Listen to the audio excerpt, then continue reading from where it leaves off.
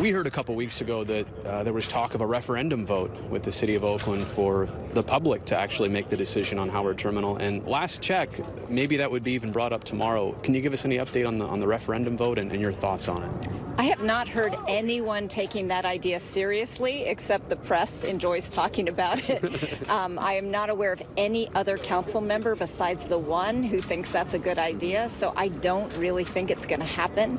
I think it's a terrible idea. I think it is the council's responsibility to do the analysis. They are paid a full-time salary to represent the city, to make hard decisions.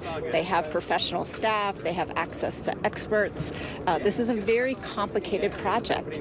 And there are no existing Oakland tax dollars going into this project.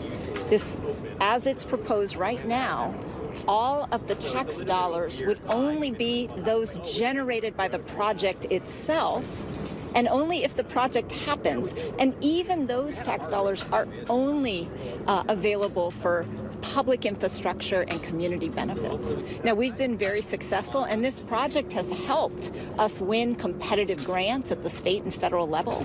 But if those dollars hadn't come to Oakland, they would have gone to another community.